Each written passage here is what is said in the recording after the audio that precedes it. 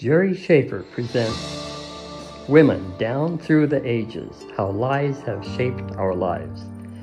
Would men admit it if they were afraid of women?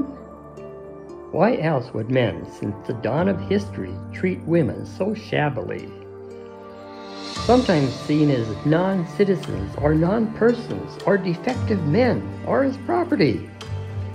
Before civilization began, women were treated more civilly. In the hunter-gatherer times, women were revered.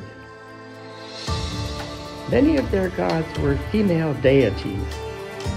When it came time to exchange prisoners during the early conflict between the settlers and the Native Americans, it was not unusual for the women to prefer to stay with the natives.